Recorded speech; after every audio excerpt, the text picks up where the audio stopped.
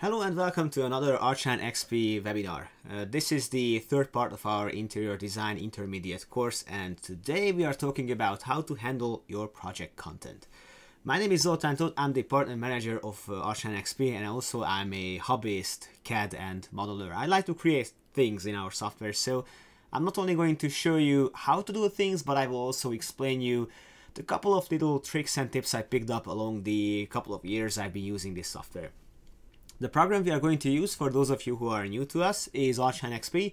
That's a family of products targeted for any kind of design-related task, whether you are creating cabinetry or making loft conversion or a couple of stories high office building like you see on the screen.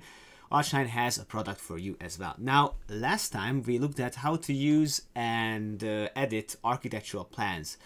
We mainly discussed how to import JPEGs, PDF documents, DWGs, and IFC file formats. Today is mostly about how to handle the things that you are creating. Because to be honest, when you are working on a project, you are creating a bunch of data, right? So you are ending up with a number of surfaces, many objects, many different materials and textures. You might need to know how to handle these things efficiently, because for a small project, it might not be a problem, but when you are getting more and more complex, you need to know how to tackle these issues. But I will explain everything as we go on. As always, if you have any questions, you can ask them on the right hand side or below the video in the chat bar. In order for you to keep track of what I'm going to show you, I recommend that you take a look at our website, archline.xp.com/webinars, where you can not only see the upcoming shows, including the one that I'm doing right now. So if I would click in here, I would watch myself in live. But you can also download the files I'm using during the show, and you can also download the course guide, which is a comprehensive PDF document which shows you everything you need to know. So if you download this content, which is all free by the way, then you can follow along and do the same things as I'm doing on my end. So make sure you follow along, or if you haven't, then complete the previous courses with topics ranging from material editing all the way to loft conversion. And if that's maybe too advanced for you, then be sure to check out our interior design basic series. Or if you're more interested in architecture, then scroll the way down and you can find relevant courses in architectural design. But today, what I'm showing you is not particularly interior design related. This is a common practices when it comes to ARCHLine. So even though the design is going to be an interior design one, what I'm going to show you can be applied to any kind of design, even if it's not too large. The first thing we have to decide or discuss is how to save your project. Now, this might be a bit trivial, but let me explain. So when you are working on something, then you might need to save your project, and the next day you come back and you open it up. The first thing what I do every day whenever I open a project is I make a copy of it. I save it. Why do I do that? Because that way I have another version with that day's particular things that I have just created. So let me pretend that I just opened up this project, and now I'm making a backup copy, which I can do by going to File, Save Project As.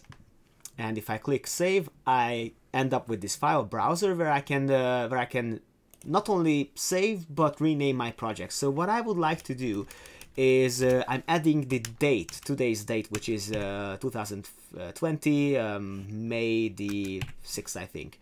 So that way, right away, you made sure that whatever you are doing now, today, is going to be saved in a backup sort of file. Now, another thing, whenever you are opening up a project, what I like to do, I like to create a set of folders. This is something I do manually. So whenever I have a project, I have a main folder to it. This is the project called Little John, like the one from the Robin Hood mythology.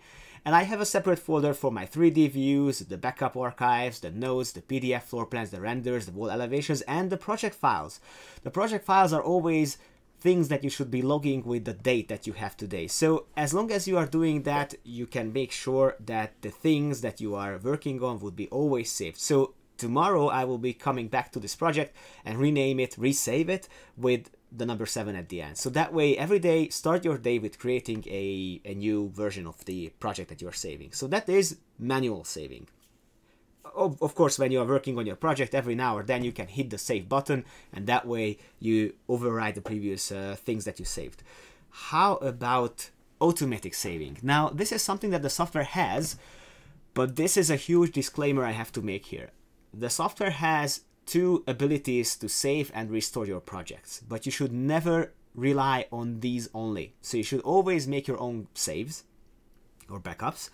But if you ever end up with a difficult situations, then these two methods can be used as a last-ditch effort. So never use these tools as the go-to solutions for saving your project. Treat them as an emergency method. That being said, let's first talk about automatic saving. So if you go to the properties down here, the bottom left, and you go to the menu called Open and Save, then here you can find a section which is about save auto recover information. Now, what does this mean? It means that if it's enabled, the software does make a save every 5 steps. Now, what does that mean? Let's go back to the software itself and investigate what happens if I start drawing things. Keep an eye on this part of the screen. So if I go with the wall tool and let's say I want to make an extension for this location, just like that. So I'm just going to draw a few walls, maybe a wall here, another one there, and another one maybe here, and another one there. You see? Right now, at the bottom, the software is saving. So 5 steps are now gone, and the software just saved. If you want to override how frequently you want the software to save this project, then you can do that over here. Now, 5. Is that good or not efficient? It depends. For smaller projects, I like to keep this number low, because, you know, you're not doing that many things, so saving is very quick. But if you have a large projects with much content, then you might want to increase the frequency of the, or decrease the frequency. Anyway, you should sort of like increase the number. So that means that saving would be done less frequently. That way you are going to save some processing time. If you know in this grammatical context if I should say increase the frequency or decrease, please let me know. The point is that you have to increase this number if you want to make the saving less frequent. Now, let me show you when this comes in handy. So let me just go back to the project, and I'm again going to make 5 steps. Wait until the saving is done. So 1 step here, another step there, step. Okay, the saving just happened. Now I'm making 1 and 2 other steps, and instead of properly exiting this project, I'm going to pull up the task manager, and I'm going to manually close the software. Like, pretend that now we have a power outage and the software just crashes for whatever reason. So that's what I'm simulating now. So the software just closed down. Okay, so what do? I go back to the software itself. I open it up again. So now we are simulating what happens if you lose power or whatever happens. Maybe Meteor just crashed your computer into a million pieces. Well, in that case, it won't help, but you get the idea. So you are opening up ARCHLine again, and we are going to see where we left off. So remember we did 5 steps. So now the software tells you, warning, this project is loaded as a result of abnormal termination, which is what I just did on purpose. So what happened is this, that if I hit OK, 1, 2, 3, 4, 5 steps were saved, but the remaining 2 were not. And that is because that is how the automated saving is set up. So I had 5 increments. So whatever happened before the last saving would be saved, but everything else would be lost. So the point is, if this happens and you restore the project like that, you should always, again, save your project. I'm now going to get rid of these walls and because I don't need them, fit to screen, and save the project again. Maybe it would make sense to make another copy of this project, depends which is better for your purposes. So that is fail-safe option number 1 when the software tries to sort of save what you have lost. Now there's another tool which is called the backup archive, and again, please don't believe that this is something that you can use instead of real saving. This is for restoring things that you might lost. Here's how it works. First, let's go to the properties, and that way I can show you where you can set up where things are saved. So if you go to Open and Save, again, we have already been here before. Let's look at Backup Archive. First of all, we need to enable to create the backups. Daily backups have to be created. If I have this checkbox and you know enabled, then the daily archives would be done. If an archive piece is older than 12 weeks, again, you can change that. they would be automatically deleted. Now, that is all fine and interesting, but the question is, where are these things stored? Now, that's a good question. If you go to your file browser, I'm going to open up a new one, and you go to your documents and ARCHLine.XP draw, here there should be a folder that you might not see because it's by default hidden. It's called archive. And if you go to the relevant year, 2020, and you find today's date, 2020 May the 6th, then you see the projects that you are currently working on. So this is the project, Little John Living Room, today's date. Here we go. So this has two files at the moment. One is what I opened up in the beginning, and then another one which I'm working on right now. So whenever you are working on a project, there should be always three pieces of saves. One is where you started, and the two is the last two saves the software is making. Instead of over-explaining this, let me tell you how these things work. So let's go back to the software. So this is where we are now. Let's make a save. And I'm going to make two additional things here. I'm going to draw another wall like that, and maybe another wall like this. Okay? So now I'm going to exit the software without saving this project. And what I want to know is how I will be able to restore this without, you know, if I haven't saved it. So I'm going to quit without saving and open up the project again, or open up ARCHLine first, and we get to know the tool that we call Drawing Recovery Manager. And that is a very good tool, but again, this is a last-ditch effort. We only use this if something happened and, you know, you lost your project, you want to know how to recover it. There's a tool for that, but you have to be careful about not to rely on this solely. So we restored the project, but, you know, that's not the last thing I did. So I'm just going to go to File, Tools, and Drawing Recovery Manager. And this is a tool which is able to read and access your archived drawings. But how do I find these things? So first of all, I need to look for something which was in the name of my project. I know that the name Little was in it. So it was, I think it was Little John, like that. So search. Well, what is this even? I'm not sure about that. We have to know, we have to get more familiar with this dialog. First of all, you need to know where you want to look for. I'm looking in the backup files or the archive directory. I'm going to have to use the archive directory and hit search again. And now I ended up with a file folder which might be interestingly familiar to you, because these are the folders that we have showed you before in the file browser. So these are the archives that the software created for you. Again, one which was the starting position, and the two latest saves. So I'm just going to click on the second one. The software tells you its current details, and if I go open, then there should be a notification about that the file is renamed. And if I go quit without saving, yes, I'm sure I want to close this, then the software will restore the last thing which was archived. You might lose a couple of steps here, but at least you end up with the project. Now it looks the same, but you get the idea. So at least you ended up with something that the software is able to restore. So I hope that that clears up this part. But again, there are two things in the software which are able to help you restore your project, but none of them should be used as a first-line defense.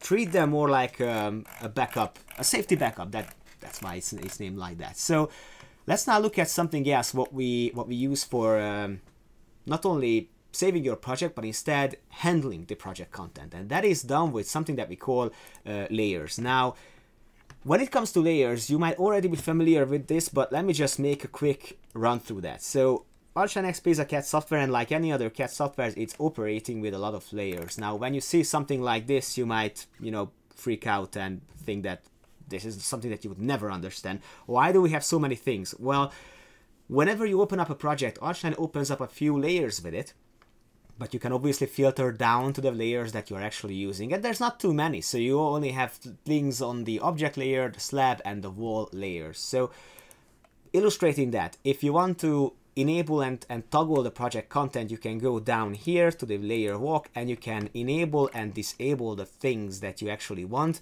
to show and you want to hide. For example, I want to toggle the walls, maybe I don't need them, I want to toggle the slabs, then that's how you can do that. In fact, let me just do that and build up the whole project without these layers. So if I build it up, I see that I ended up with a room without any walls, but all the content is in there. So that is a very effective way to filter the project content. However, you need to know how to create additional layers. Now, why would you want to do that? That is because sometimes you want to move things to another layer. Or let me go one step further. Sometimes you want to create layer variations, which would show you different versions of the same project. Now, let's discuss how that works. So first, let me go back to Layer Manager and rebuild everything. So making sure that I have everything enabled. So here we go. Let me just rebuild this real quick and get familiar with how to handle the layers. So if I go to the Layer Manager, I need to go to the layers that all the layers, not the ones I'm using, but all the layers. And here I have all the layers the software has created. Let's say that I want to have a layer which is called interior dining and dimensions, for example, because I have a couple of layers for interior dining and interior living room. But what I like to do is to create a couple of layers for every room I have. Now here I only have one room, but half of it is a dining area and half of it is a living room. So I need to effectively toggle between the layers of these elements. So let's just go to the add new layer, and I'm just going to say interior dining. Ooh, let's call it annotation. Just like that, hit enter, and the layer is created. Now, what I want to do now is I want to create variations of my project, because I don't want to show everything. I want to toggle between things that I want to show or want to hide at the moment. So I'm going to explain all the light bulbs and lockets here, or the padlocks. Let's just first create something that we call layer variations. I'm just going to have to click on this plus icon. And now I ended up with something that we call a new group. But first, let me just rename this. This one shall be named, what shall be the name? This should be named Furnishing Plan. There should be another one that we are going to name Lighting Plan. And there should be another one which is called, what should be the name? Dimensions plus the whole project content. So now I have 4 variations, all the layers, dimensions plus the plan, furnishing plan, lighting plan. That's fine. Now, here's where the dint of work comes. First of all, I need to know where these things are, because if I highlight the chairs and the content, I see that they are all belonging to object layer, and that's not good, because I want to be able to effectively toggle between the 2 rooms layers. So if I go now to the layer walk and I find the object, then I see that all these things are going to be disappearing, and that's not what I need. I want to be able to toggle between these things. So what do? I highlight the elements I want to work with, just like that.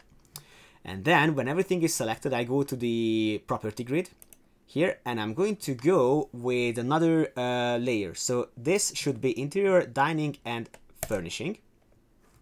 And the remaining things here, that should be going to another layer, which, by the way, I'm holding Control key and highlighting elements. So all the content here, I think even the carpet, desk, and the decorative elements, they should be going to another layer, which we will call, is everything selected? Maybe the curtains as well, because they are belonging to furnishing, even though they are soft furnishing.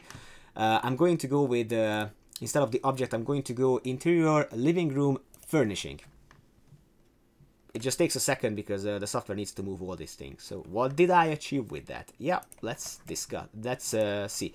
If I go to the layer manager and I enable and disable the interior dining furnishing and the interior living room furnishing, then I see that things are toggled back and forth. Instead, let's go one step further and add the lighting elements to the relevant layers. This takes a bit longer, but it makes sense to do. You might ask, do you always have to do that by hand? Well, when you create something, the software puts things automatically on a layer, but you might want to override that, right? So you want to say that this element should not only go to an object or lighting layer, it should go instead the designated interior living room lighting layer, because otherwise they are just going to be ending up with the same layers, and that is not good for the purposes. So let's say that these three elements are going to another layer, and that is going to be interior, dining, and lighting. Let me just real quick check what I just did, so I can toggle this back and forth.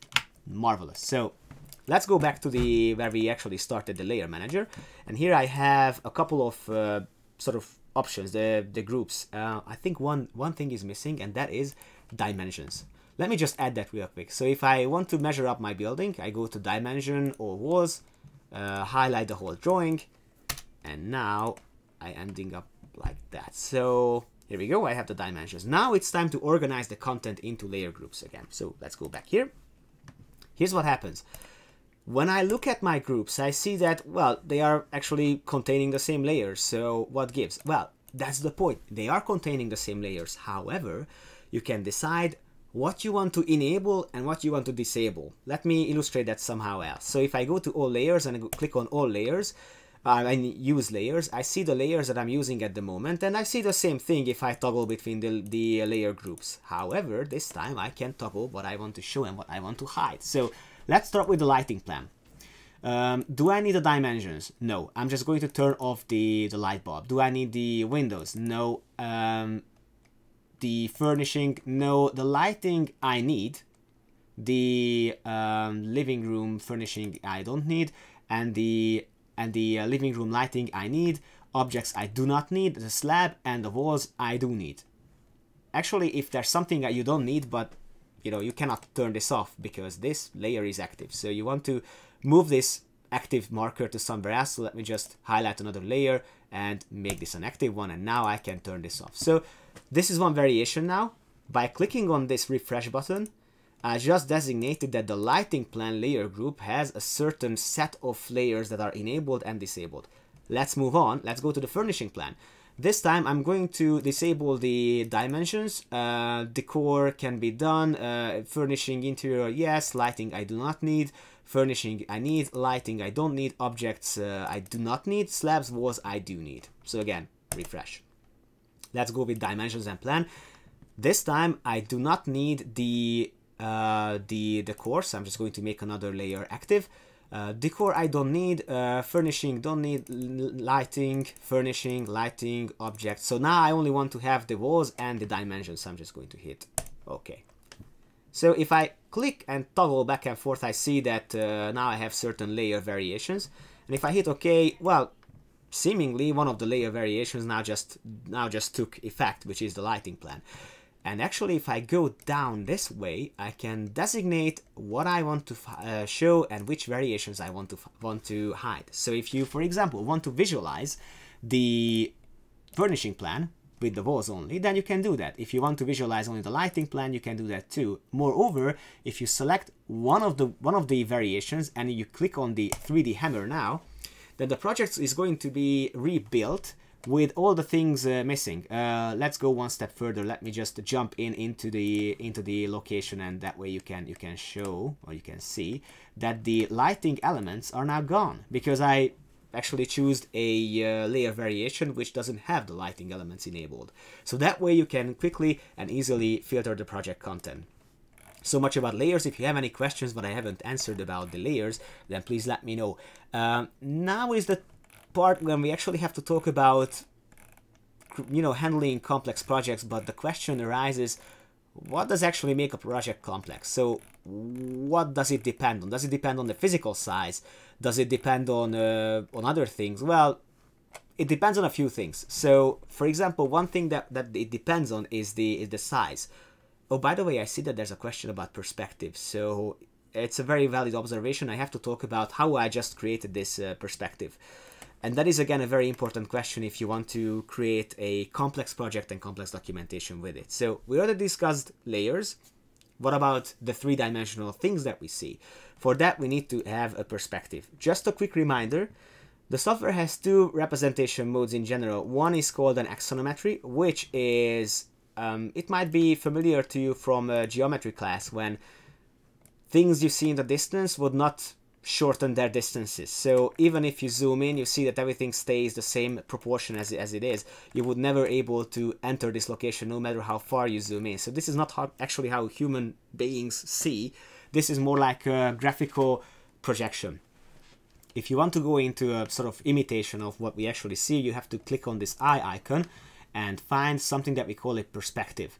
Because moving these markers, the software is able to designate what you see and what you do not see. Now, first of all, the first thing I have to click on is the representation style, because if I have the top view, then, you know, I don't see anything. So instead, I need to, so with this view, I'm not really helped. So I need to click on the 2D view. That way I can see exactly the floor plan view. So what do? I move my marker to where I want to stand and move my marker where I want to look at, and I just hit the plus icon, and that way a view is created.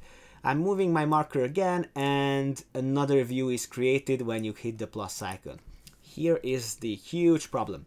Imagine that you have multiple locations, multiple rooms and multiple floors. How would you be able to tell which view is which? The software is not going to name this for you. You have to do that.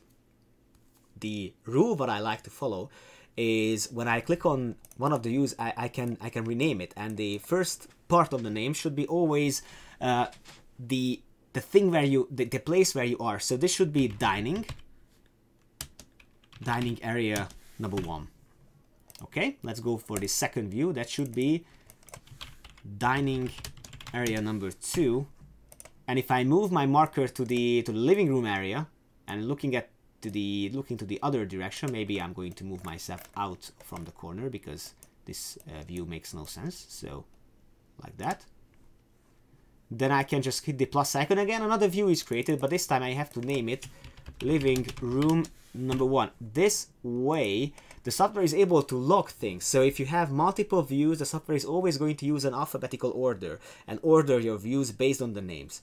One trick you can use if you want to make sure that the living room number 1 is ordered to the beginning is to add numbers or letters for your list. 0, 1, living room. And now it's ordered to the beginning. So now I want to show this first, and then this has to be second. So 02 dining area, and 03 should be dining area number 2. So that way you can organize your views. Obviously this makes more sense if you have more rooms, more locations, maybe more buildings, and that way you can easily organize and create the views. Let's hit OK. Returning back to what makes actually a project big and large. There are two things. Let's talk about first the physical size. So I'm just going to browse for the project that we are working on right now, and we are going to see the sort of like the storage need this project has. So if I go to the relevant folders and I'm going to find the project that I'm working on, that's on the D drive. Here we go. So I see that this project currently takes up 27 megabytes space on my hard drive. Is it a lot? Is it too much or is it too little? It depends what you actually want to create. Before I answer that question, we have to investigate what reached this size. So what is in my project which is reaching this size? Well, there are two things. Actually, there are three things which makes a project large. One is the number of surfaces. 2 is the number of materials. And 3 is the physical size. So it might happen that you have a large building which doesn't have too many small items, therefore it doesn't have too many surfaces, so the building, even though is physically large, it's not going to be a heavy project. However, if I have too many surfaces in this project, maybe too many flowers, too many curtains, even this small one-room location could be a very heavy project.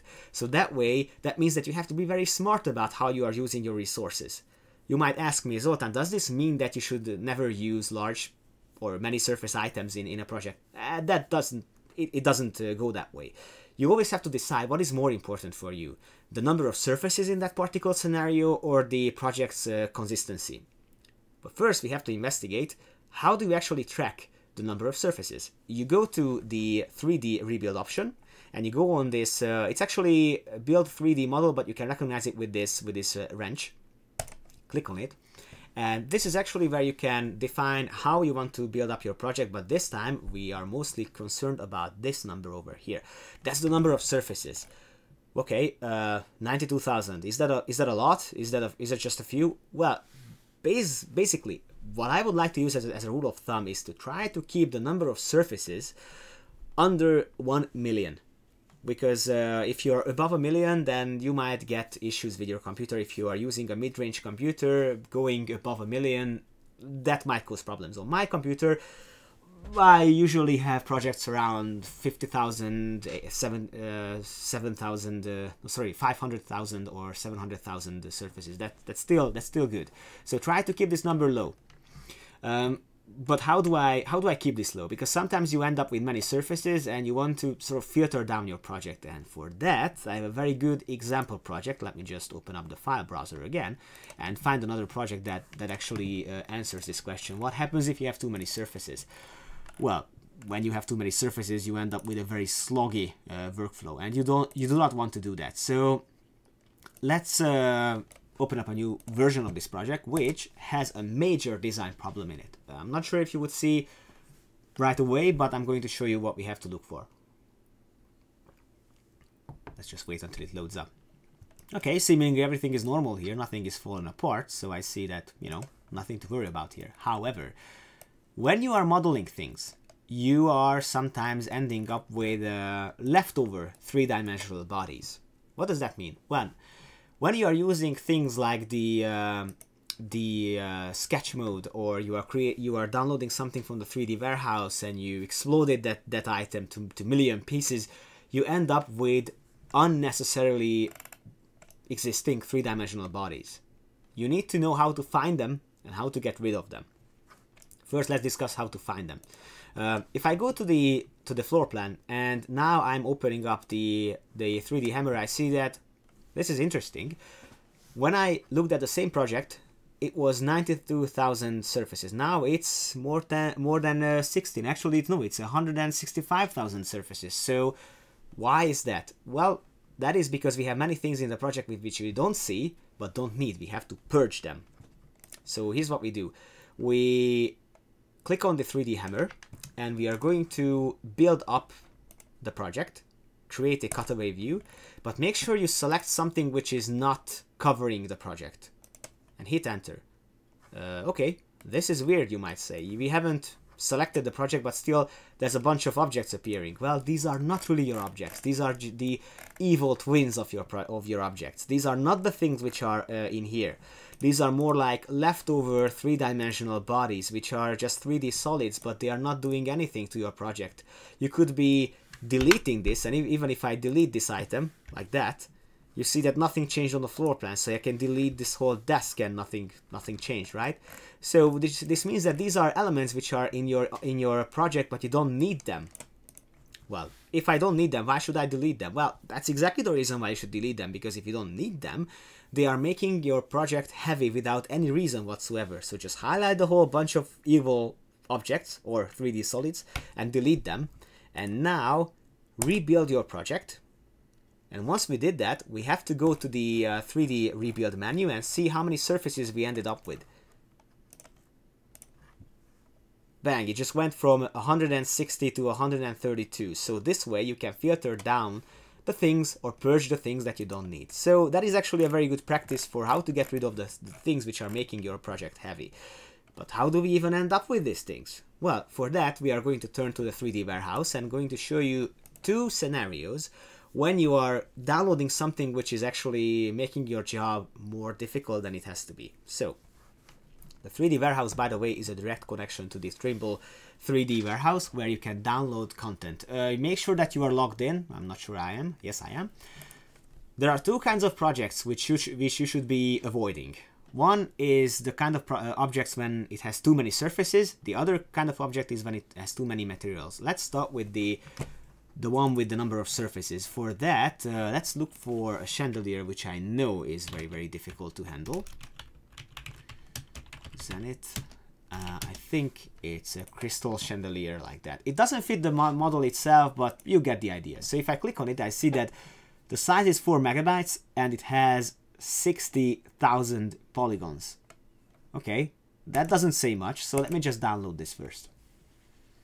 The software is starting to download it. It asks me what kind of lighting fixture I want this to be. Let me go to ceiling. And when I'm importing this, the software tells you that the complexity of the imported project or model can cause speed problems. Do you wish to continue? So you can continue if you want, but you don't have to. So this is a warning that the software tells you that, sure, you can import that, no problem, but then it might cause problems later on. So why is the software actually asks you that? Well, that is because sometimes this is a value judgment. You need to decide if this chandelier is worth the trouble, if this is something that you actually need in your design. Because if you could be using something else, something simpler in your project, then that's what you should be going for. That is to say, if you have a very small item on your project which doesn't really have a purpose, then that doesn't have to be or doesn't need to be heavy. But if you are looking at something which is in a focal point of your project, then it can be heavier. It all depends on what you actually need. So I just imported this thing, thousands of surfaces. Even on the 2D you can see that. So if I would go ahead and use this, that might cause speed problems on my computer. So let me just highlight it and get rid of it. Oh, by the way, let me just undo this. I want to show you that. So if I undo the deletion, I see that the number of surfaces skyrockets from 130,000 to 200,000. So again, value judgment, whether that is worth the trouble or not. So let me just delete it and go back here, and I see that now it jumped back. So 70,000 surfaces for this chandelier. I'm not sure it's worth it. So let's see another example. This time the problem is not going to be with the surfaces, it's going to be with the materials. So let's find the material which I know is problematic, and that is called kettle teapot. I think this is called a chainik. If I can boast with my Russian, there's nothing to boast with that. Okay, I'm going to download this as a SketchUp item, and again, once I import it, the software tells me this teapot contains 290 materials. How did that happen? This is just a small teapot. Well, that just happened because the software, the teapot was created in a very strange way. That was, I think that was a modeling problem with it. It's exploded into many different surfaces, and the curves of the teapot are broken down for smaller polygons, and each and every polygon has a dedicated material attached to it, which means that many surfaces equals many materials. So even now the software is still thinking about the import, even though this object wasn't heavy per se. It has many materials. So if you don't want to end up with that, please keep an eye on the number of surfaces and the number of materials. Another question which is pretty straightforward is, how do you actually filter out the problematic parts, problematic objects? See, now even I think my software is going to give up on me because it has so many surfaces. Luckily I have the safety backup, so I'm just going to go that path, or I'm just going to open up another version of this project. So again, this is what you might be ending up with: crashes or latency or sluggishness if you have too many objects and too many materials. Now, going back to the project, once the software just loads up, I'm going to go to the 3D warehouse and show you where and how you can actually filter down what you want to import. See, again, the safety archive is there to save me, so that's a very handy tool. I love it. Let's go to interior and go to the 3D warehouse back and try to find something in your for your design. Let's say I want to go for a table. Simple enough. So when you are looking for something, you add the name, and here in the left hand side you can filter down how many polygons you want to go for. Try to keep this below 50,000 or somewhere near to it.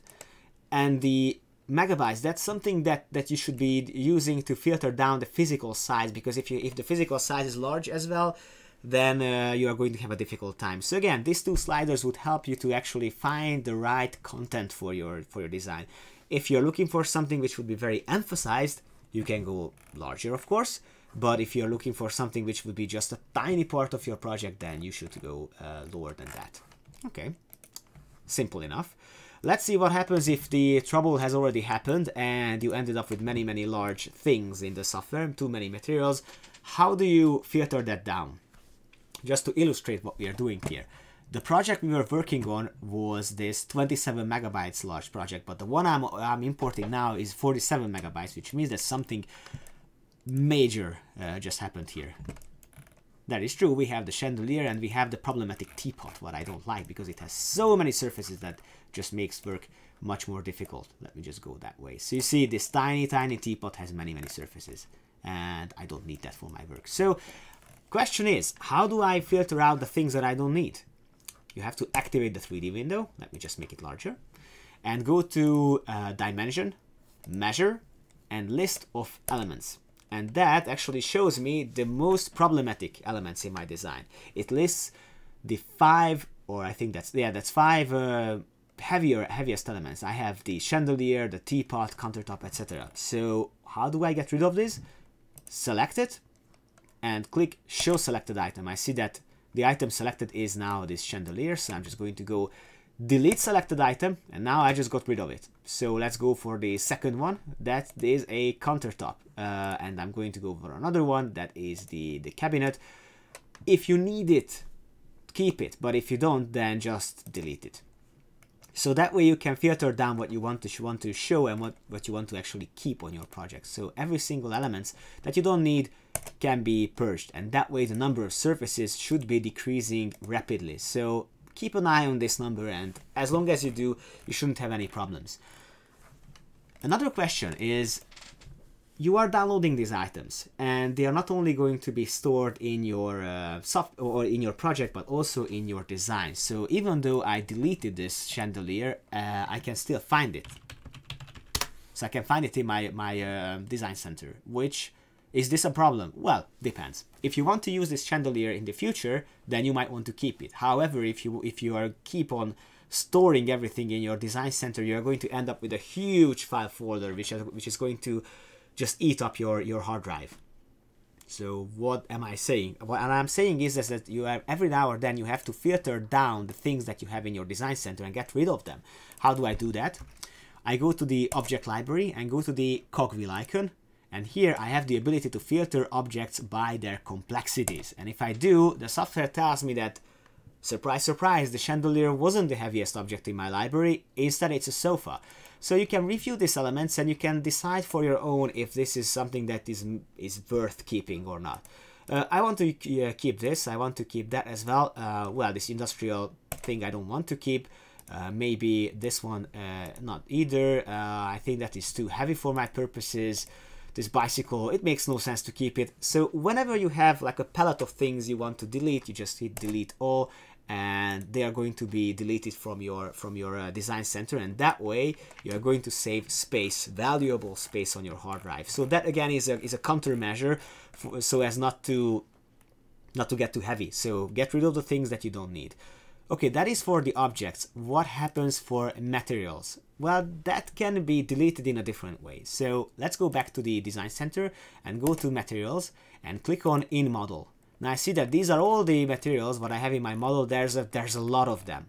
So that is interesting. These are the materials for my teapot, but the teapot is already deleted. So how do I delete all the materials? Well, there's a tool for that as well. First of all, you have to be extremely cautious about what you want to delete, because now you have 696 items in this library and this many materials, and we want to delete the ones that we are not currently using. But if I use this tool, what I'm about to show you, everything would be deleted which is not used, which, if that's what you wanted, is a good tool. But if you know you want to use these elements, these materials later on, then that's not what you should be doing. So let's go for File, Save Project As, and click on this purge unused materials which are not applied on the floor plan and the 3D model, which means these elements. So we are expecting to go down from the 700 elements to way less. So let's click Save and save this as a living room, and the name would be Purged. I'm saving it, and now I'm just going to reload it, and we are going to see how many surfaces or how many materials I end up with. Just 1 second. So I'm just going to go to 93. So if I go back to materials, and I go to in model, I see that from the 696 elements, 93 were deleted. So what remains is actually the ones that I'm actually using. So if I go to the file manager and I see the project, I see that that one was the one that I was using, the large one, and now I have the purge one for 15 megabytes. So with these clever tools, you can quickly and effectively manage your project content. Just a quick recap of what we discussed today. First of all, always start your day with a manual save, and every now or then do a save. The software does have automated backups, but that is only a fail-safe, just in case of emergency kind of measure. So rely on that only when you have to. The other thing I discussed is using layers. Now, I know that working in layers might be scary, but believe me, if you get used to using layers, then you end up with a much more efficient workflow, especially when it comes to using layer variations, with which you can visualize your project from different viewpoints. Speaking of viewpoints, I also discussed the perspectives, which is about how to visualize the three-dimensional space. So I showed you how to effectively name and organize your views. Then we talked about what makes a project heavy and difficult to handle. There are three things you have to keep an eye on. One is the number of surfaces, the other is the number of materials, and the third thing is the size itself. But honestly, the first two are the most difficult ones: surfaces and materials. I showed you how not to end up with a difficult situation, how not to import things that are difficult to handle, and I also showed you how to filter down the project content and get rid of and purge the things that you don't need. Now let's look at the questions. Now it's question time. That's the thing I like the most about these shows. Question: you are increasing the number of thank you, Kim. So for those syntax freaks out there, when you have open and save and you are increasing this number, then you are increasing the number to decrease the frequency. Thank you. Always good to learn something new. That just fries my mind when I think about the logic behind it. Question: I can see that the problem with importing from the 3D warehouse is corrected now. That is true. You have to know that the 3D warehouse that we connect to is made and maintained by the company, the US-based company called Trimble, which are making geo-survey software products and devices. Every now or then, when they have a new addition or a new update to their 3D warehouse, the connection between ARCHLine and the 3D warehouse might be broken, which we are very fast to correct. However, if for whatever reason the connection is not there, then you can still download things from the 3D warehouse, save them to your hard drive, and then import them as an SKP file into the software. That is the workflow that you should be always following if that happens. So if the 3D warehouse is not connecting, just do the other way. Okay, there's another question. Is there a way to simplify surfaces objects within the model?